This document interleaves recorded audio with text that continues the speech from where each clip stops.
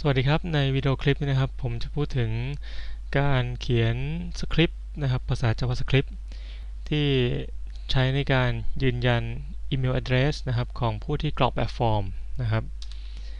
ก็ใน Google Form เวอร์ชันเก่านะครับสังเกตว่าอันนี้จะมีลิงก์ให้กดเปลี่ยนไปดูหน้าดีไซน์ของ Google Form เวอร์ชันใหม่นะครับแต่ว่าหน้านี้นะครับเป็นหน้าของ Google Form เวอร์ชันเก่านะครับโอเคครับในฟอร์มตัวนี้นะครับก็จะมีให้กรอกชื่อนะครับนามสกุลแล้วก็อีเมลแล้วก็อาชีพนะครับส่วนที่เป็นอีเมลนะครับจะมีการ validate ได้นะครับก็คือว่าจะมีการตรวจสอบนะครับว่าข้อมูลที่กรอกเนี่ยนะครับอยู่ในรูปแบบของอีเมล address จริงๆนะครับก็เป็นแค่รูปแบบนะครับแต่ว่าอันนี้ไม่ได้บอกว่าเป็นเมลที่มีอยู่จริงหรือไม่นะครับเราต้องการที่จะส่งอีเมลนะครับไปถามเขานะครับไปที่ address ตรงนี้ที่ผู้กรอกเข้ามานะครับถ้าเขามีอยู่จริงเขาก็สามารถตอบกลับมาหาเราได้นะครับอันนี้ก็เหมือนกับเป็นการ activate account ทั่วๆไปนะครับครับก็เริ่มต้นนะครับการเขียนสคริปต์นะครับก็ไปที่นี่ครับ response นะครับก็ response นี้นะครับก็ถูกสร้างใน spreadsheet ตัวใหม่นะครับก็กด create นะครับสร้างใหม่เลยนะครับ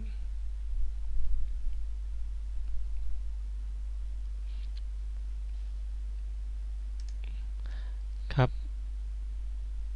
ก็สังเกตว่าใน spreadsheet นะครับที่เวลามีผู้กรอกแบบฟอร์มเข้ามาแล้วเนี่ยนะครับก็จะมีอยู่4คอลัมน์นะครับ timestamp ชื่อนามสกุลอีเมลแล้วก็อาชีพนะครับอีเมลอยู่ในคอลัมน์ที่3นะครับ timestamp 1นะชื่อนามสกุล2นะอีเมล3นะครับ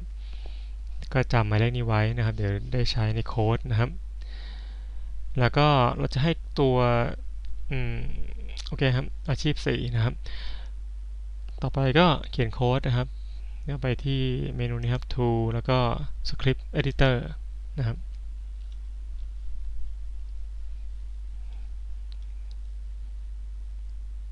ครับแล้วก็ไปลอกโค้ดมานะครับมาจาก GitHub นะครับครับก็ไปที่ repository js นะครับ javascript นะครับไฟล์ชื่อนี้ครับ form confirm email js นะครับคลิกที่ raw นะครับแล้วก็ copy โค้ดส่วนนี้มาครับส่วนแรกมาก่อนนะครับไปวางนะครับในนี้นะครับคอลัมน์ของอีเมลนะเอาทีคอลัมน์ของอีเมลนะอันนี้นะครับคอลัมน์3นะครับถูกไหมครับ1 2 3ตัวนี้ฮะเริ่มที่0นะคอลัมน์ที่เอาใหม่นะครับคอลัมน์อันนี้คนละอันกันแล้วนะฮะอันนี้คือ e นะครับเป็น object ที่ส่งมานะครับมันเป็น array ของข้อมูลที่ในแถวนี้นะครับถ้าเป็น array ปุ๊บเนี่ยตรงนี้จะเริ่มจากเบอร์0นะครับ0 1 2อีเมลนี่คือเป็นช่องที่2นะครับต้องเปลี่ยนเป็นหมายเลข2นะครับนี่นะครับเสร็จแล้วคอลัมน์ที่จะใส่โค้ดนะครับคือคอลัมน์นี้โล่งๆนี้นะครับ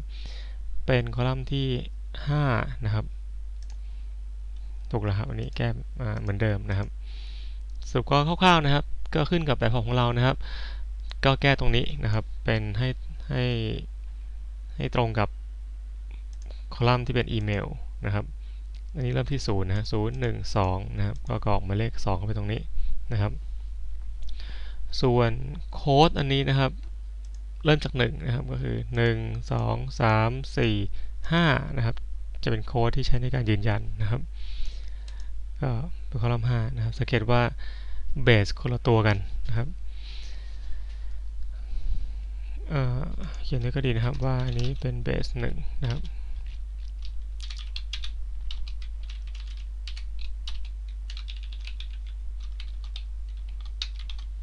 ประมาณนี้นะครับแล้วก็เป็นข้อความที่จะส่งไปนะครับหาผู้ใช้นะครับURL ตรงนี้ยังไม่รู้นะครับลบไปก่อนนะครับ โอเคครับอันนี้เวลามีคนกรอกไปฟอร์มปุ๊บใช่ไหมครับกด submit นะครับเราต้องเขียนตัวให้เป็นเหมือนกับเป็น event handler นะครับว่าถ้าเกิดว่ามีการ submit form นะครับให้มารันสคริปต์ตัวนี้นะครับก็ไปที่ resource นะครับแล้วก็เลือกเมนูนี้ครับ current project trigger นะครับกดโอเคไปนะครับ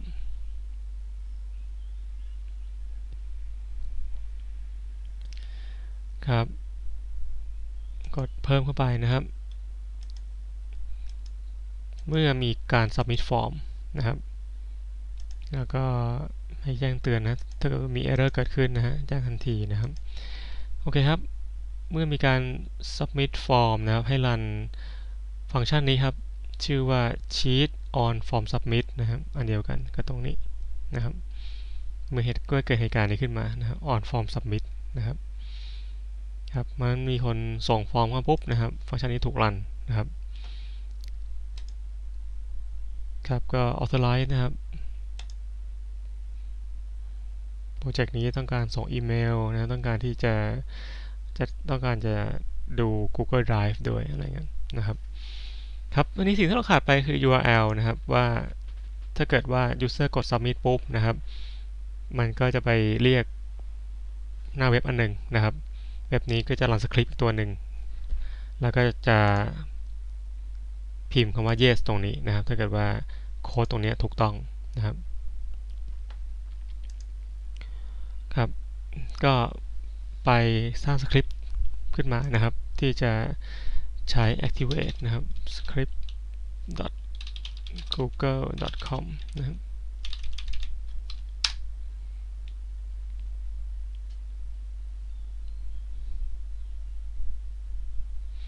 ครับก็เหมือนเดิมครับไปลอกโค้ดถัดไปนะครับมานะครับวางตรงนี้นะครับครับอันนี้พิมพ์แค่ yes ตัวเดียวพอละนะครับถือว่าคอนเฟิร์มแล้วนะครับ publish code นะครับ deploy เป็น web application นะครับ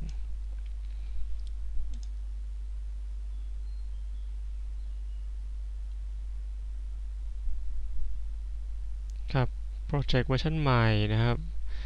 ทุกคนนะครับสามารถที่จะ access แอปตัวนี้ได้นะครับกด deploy นะครับครับก็เหมือนเดิมครับ authorize ให้มันไปนะครับ allow นะครับครับแล้วก็ลอกลิงก์อันนี้มาครับ copy นะครับโอเคนะครับไปแปะใน URL ตรงนี้นะครับประมาณนี้กด save นะครับโอเคน่าจะโอเคแล้วนะครับตอนนี้ทดลองกรอกแบบฟอร์มดูนะครับผมก็ไปที่ live form นะครับทดสอบดูนะครับพิมพ์ชื่อนะครับ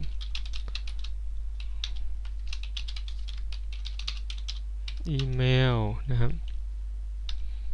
wannick.academy@gmail.com นะครับอาชีพเตอร์นะครับเป็นอาจารย์นะครับกด submit ไปนะครับครับก็ไปดูในอีเมลนะครับดูนี่ก่อนแล้วกันนะครับดูที่ตัวชีตก่อนนะครับก็อันนี้เป็นสิ่งที่กรอกเข้าไปเมื่อกี้นะครับ3อันนี้นะครับแล้วสคริปต์ในส่วนนี้นะครับ on form submit ตัวนี้นะครับเขาก็จะไปเติมโค้ดตัวนี้มาให้นะครับเป็นการ random นะครับเลขเข้ามานะครับอันนี้ยังไม่ถูกยืนยันนะครับเพราะว่าถ้าเกิดยืนยันแล้วตรงนี้จะมีคำว่า yes ตรงนี้นะครับที่ตรงนี้นะครับก็ไปยืนยันนะครับก็ไปที่ Gmail นะครับ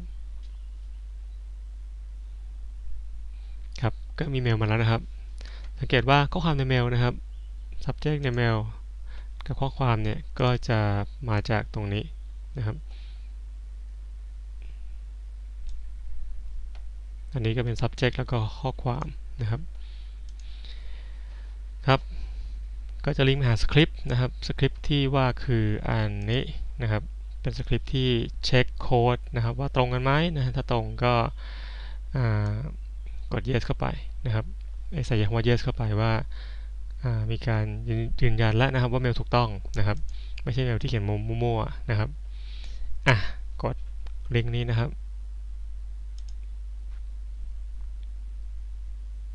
ก็คอนเฟิร์มนะครับแล้วก็ไปดูในชีตอีกรอบหนึ่งนะครับสังเกตว่าคำว่า yes ก็ปรากฏขึ้นแล้วนะครับ